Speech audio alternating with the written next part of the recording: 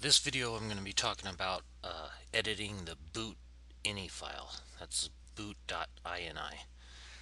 It's a key file that Windows uses when it starts up, and you can make some changes to it if you need for whatever you're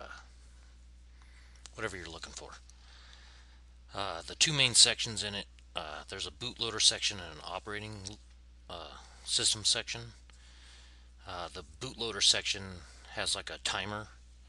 So if you have a dual boot machine, uh, one of your operating systems is going to be the default operating system. And if you don't choose an operating system when you get to that screen, when the timer runs out, it's just automatically going to go to the default, and you can change that. And the operating system section, it provides a list of the operating systems that can be loaded. So uh, it it seems intimidating to edit it, but it's actually pretty simple. There's a hard way. Well, I think there's a hard way and an easy way. The hard way is you've got to go into Windows Explorer and you've got to show all the hidden files. You got to locate the Boot.ini file. Then you have to disable the read-only attribute.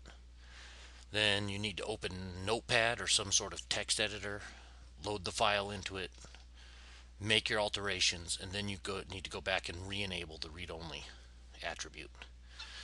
Or you can go to your start box, hit your start button, go to your search box, type in msconfig and run it. And here it is. And then just go to the boot tab. And as you can see here, this isn't a dual boot machine. This one's running Vista for school. I have a class on Vista, so it's not a very good operating system, but actually I've had almost no problems with this system running Vista. Here you can see the timeout. I can change the timeout like I was talking about earlier. I can change it to 15 seconds, 2 minutes, whatever it is I'm looking for. Let's say I had a dual boot machine where I had XP in Vista or Vista in 7 or XP in whatever the two combinations were. I could that's where I can make those changes.